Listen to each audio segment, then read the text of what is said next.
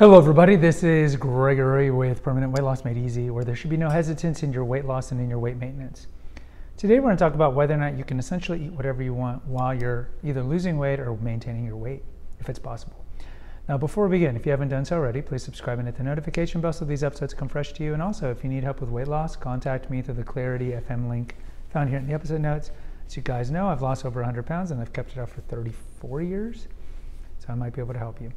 All right, is it possible to live a life where you can essentially eat whatever you want while maintaining your weight? Yeah, I think there is a world that you can do that. Now, is it something that I recommend maybe when you're losing the weight on the weight loss journey? Well, there's two different viewpoints. One viewpoint is you should have a cheat day or 2 cheat days while you're losing the weight or even when you're weight maintaining. And we know that the majority of people who lose more than 50 pounds regain it.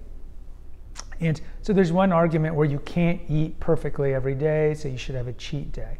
And others would say, well, the cheat day can easily spiral out into 2 cheat day, 3 cheat day, 4 cheat day, kind of like accumulation of vice or the accumulation of virtue. Like once you start doing good things, it makes it easier to do good things. Once you start doing vices like watching porn or skipping your workouts or whatever, it just becomes easier to slide and slouch down into Gomorrah, for lack of a better word.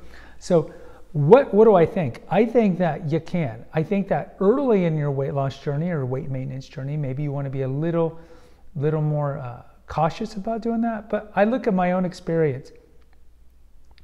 I eat whatever I want. I mean, there's nothing that I don't eat. And there are a couple of factors that help me. One factor that does not help me is that I'm 50. See, when you're 25, you got a little more leeway. But a couple of factors help me. I do fast. I don't eat till 2:30 to 3 o'clock every day, and then I try to finish eating by 6:30. And so I've been doing this every day for almost coming up to 10 years in November. Yeah, it's already been 10 years. 10 years in November.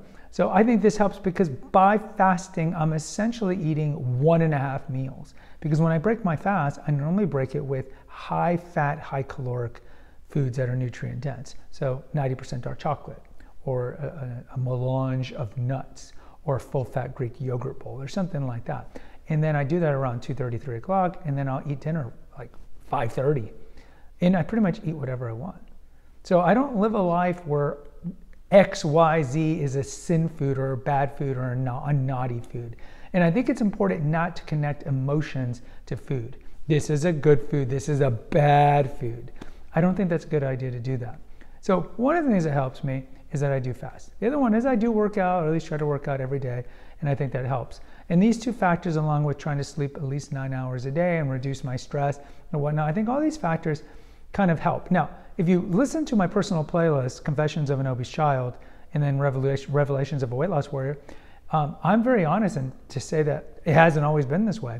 If I look at the first 5-6 years after I lost my weight, when I was in college, I was starving myself Monday to Friday evening, and then I would weigh myself after spending like 40 minutes in the steam room to drop those lost pounds, and then I would weigh myself, and then I would just binge eat Friday night all through the weekend, and then starve again on Monday. And I would do that for years. And I was certainly early on this first, 10 years, 15 years even, calorie in, calorie out. So eventually I got to a point where I don't do that. And fasting, intermittent fasting, has certainly helped help curb any of those binge eating desires or impulses that I've had, because it just makes it easier. So in general, since I'm eating a meal and a half, I'm just getting less calories.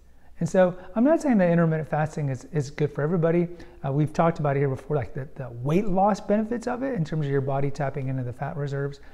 But it doesn't really appeal to everybody, and some people's bodies don't react well to intermittent fasting, just like they don't react well to a keto diet.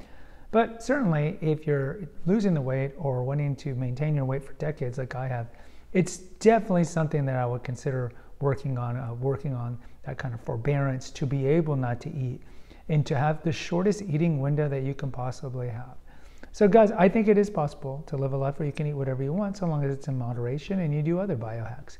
Guys, post in the comments. I'd love to hear from you if you agree or disagree. Until next time, take care, God bless, and pray.